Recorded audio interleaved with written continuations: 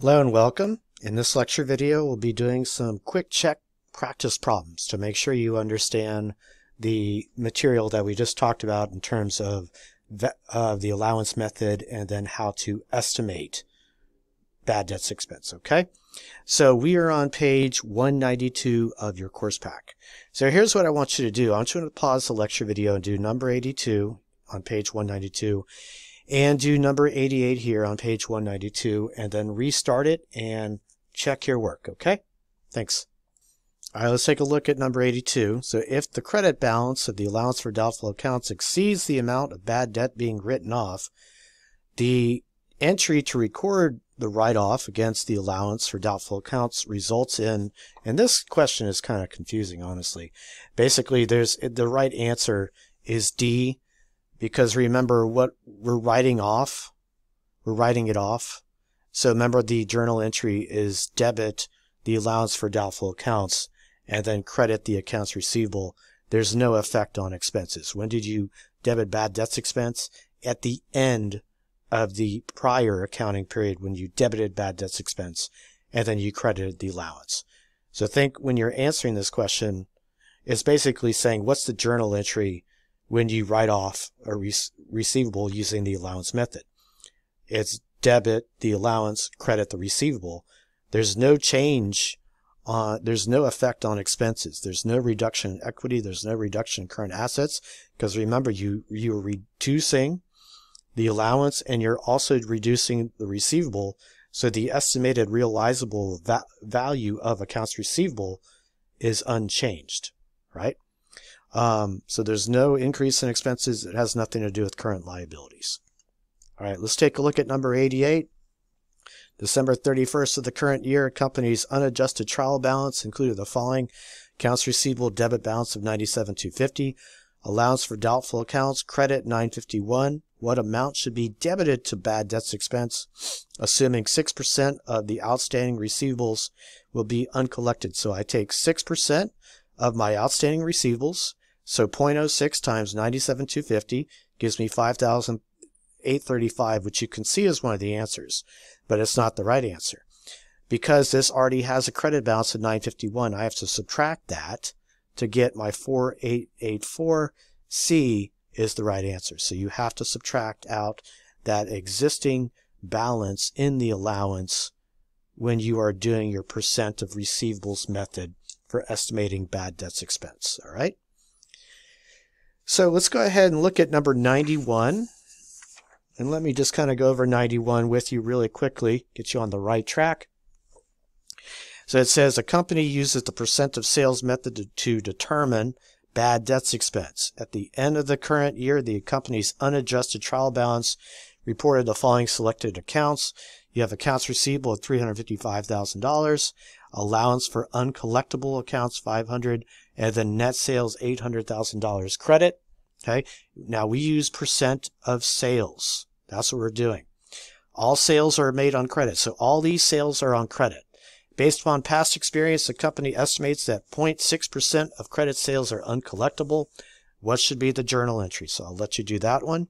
And then I also want you to do numbers 92 and 106 on page 194.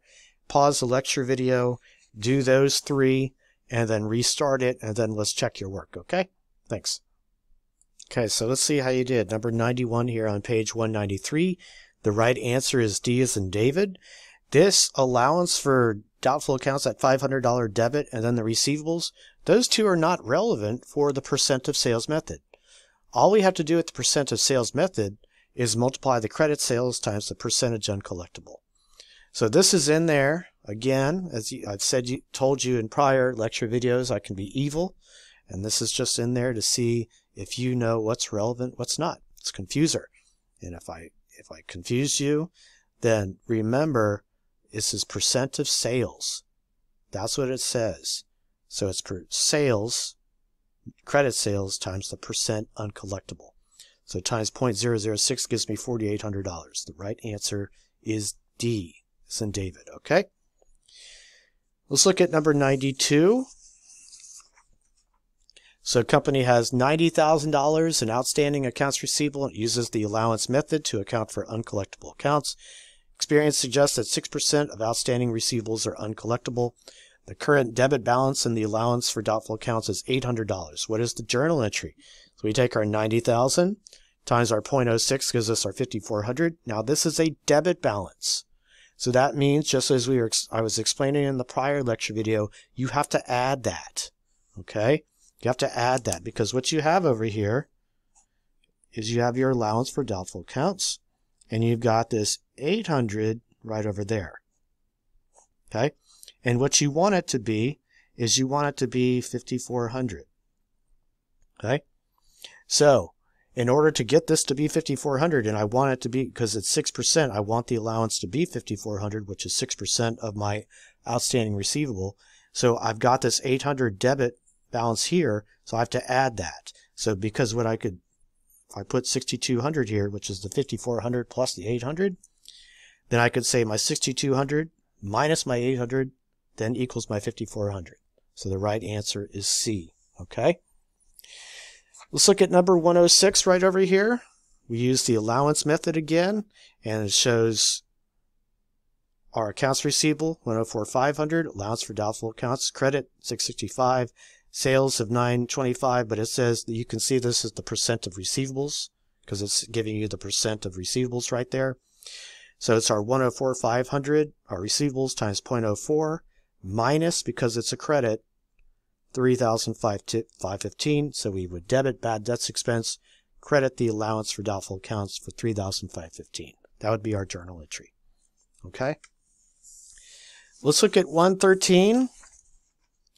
So our company, right over here at 113, uses our percent of receivables method to determine bad debts. At the end of the current year, the company had the unadjusted trial balance right over here, 435, and then we have the 1250 debit in our allowance for doubtful accounts, 2.1 million sales, net sales, and those are all made on credit. It says based upon prior experience, and this is a typo, it should be 3% of receivables. Okay, so you can make that change right there. It's a typo. It should be 3% of receivables to be uncollectible. What adjusting journal entry should the company make at the end of the current year? All right, so again, accounts receivable 435,000, allowance for doubtful accounts 1,250, net sales 2.1 million. Pause the lecture video and do this problem and then check it. Okay? All right. Okay, so let's see how you did. C is the right answer. 16,475. So you debit bad debts expense for 16,475 and credit the allowance for doubtful accounts for 16,475. How do we get that?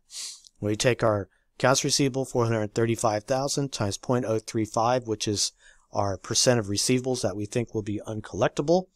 That gives us our 15,225, but then we have this 1,250 debit balance in the allowance for doubtful accounts. Remember, we have to add that. 16,475 is our journal entry.